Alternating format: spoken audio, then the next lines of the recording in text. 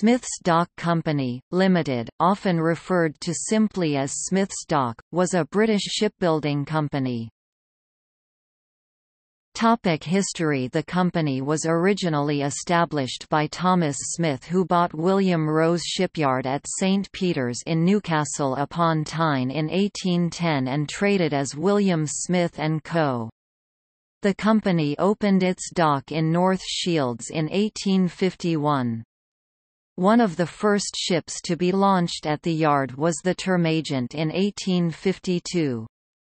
The company changed its name to Smith's Dock Co. In 1891, the company became associated with South Bank in Middlesbrough on the River Tees in northeast England, after opening an operation there in 1907. Smith's Dock increasingly concentrated its shipbuilding business at South Bank, with its North Shields yard being used mainly for repair work, in particular oil tankers, from 1909 onwards. Despite the shift of focus, the company's headquarters remained at North Shields. Smith's Dock built many ships that served during the Second World War, including trawlers that the Admiralty requisitioned and converted to armed trawlers of the Royal Naval Patrol Service such as HMT Amethyst, or HMT Arab, in which Lieutenant Richard Stannard RNR won the Victoria Cross.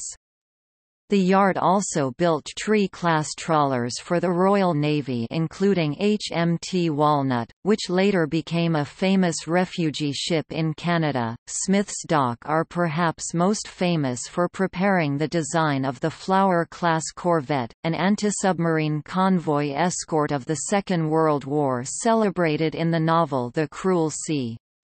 In 1966, Smith's Dock merged with Swan Hunter and Wigham Richardson to form Associated Shipbuilders, later to become Swan Hunter Group. In 1968, the company completed the first British-built and owned container ship, Manchester Challenge of 12,039 gross register tons, for operation on Manchester Liner's new container service to ports on the St. Lawrence Seaway, Canada.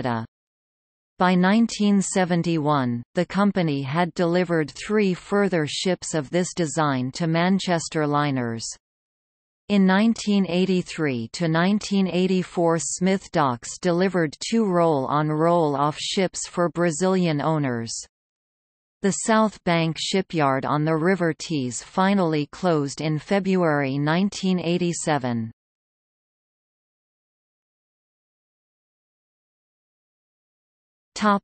See also: